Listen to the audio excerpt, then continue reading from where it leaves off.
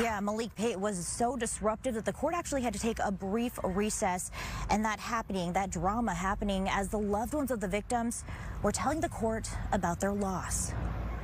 I wake up every day and I realize my daughter's not here. What should have been a time for the loved ones of the 4 people murdered by Maleke Pate to address the court about how his actions have impacted their lives. My sister did not pass. She was murdered in cold blood. Turned into a time disrupted by the man convicted of killing their loved ones. Mr. Pate, you need to be quiet and keep your voice low.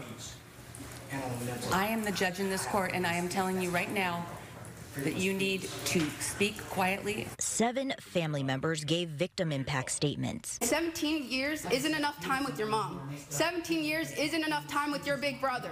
As each family member spoke, when you pulled that trigger, Maleke, did you feel the presence of God leave you? So did Pate. Yeah, no DNA on nothing on Mr. Pate, you're going to have your opportunity to speak.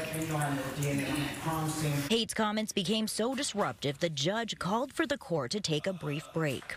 When they came back, the judge ruled Pate watch the rest of the hearing via Zoom from the jail. Back in March, a jury found Maleke Pate guilty of murdering 42-year-old Maria Nunez Yese, her son, 19-year-old Emery Yese, Maria's brother, 22-year-old Raymond Williams, and Raymond's girlfriend, 22-year-old Natasha Brinsfield, in Tacoma in October of 2021. My wife, Maria Nunez, we met at the age of 13. Separated by death. Did he look her in her eyes when he pulled out his gun? Before the judge sentenced Pate, he addressed the court. You found a 9mm at the residence. You're saying this is a murder weapon, but don't have no actual fact of it being a murder weapon.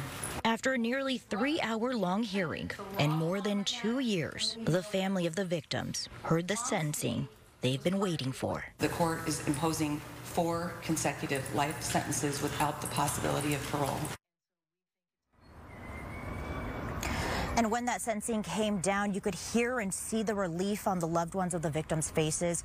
But we should note, attorneys for Maleke Pate actually pleaded with the court to recognize before that sentencing that he does have a mental illness. A restitution hearing is scheduled for August 2nd. In Tacoma, Shira Matsuzawa, Fox 13 News.